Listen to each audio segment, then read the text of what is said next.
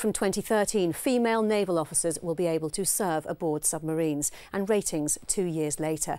Women weren't initially allowed on them over fears carbon dioxide would affect their health, but now those concerns have proved to be unfounded.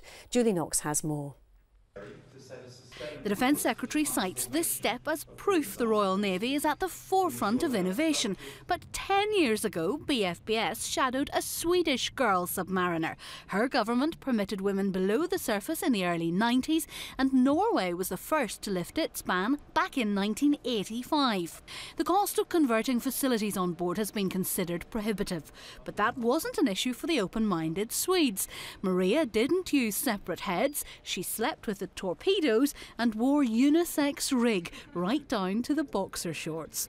Sex scandals remain a major fear. A sub may be just as operationally effective with women in it, but might living together in such close confines tempt the crew to break the senior service's no-touching rule?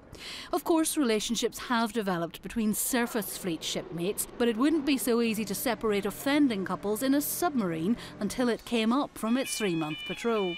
I've no doubt that there will be some people who don't like the decision, and we will need to explain to them why we're doing it, and we need to explain what control measures we're taking to make sure that this is as successful an introduction of women into the front line.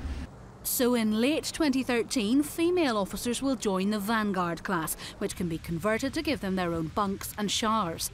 Female ratings will have to wait another 2 years to earn their dolphin's wings. As for the new Astute class, they won't be modified to accommodate girls until 2016. Volunteers are already lining up. We've been in the Navy now for 21 years and I've never found a problem with it. I don't think it will be a problem.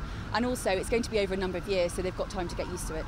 The move will mean women can earn the extra pay the unique operating environment pulls in as they finally reach new depths in their careers. Julie Knox, Forces News.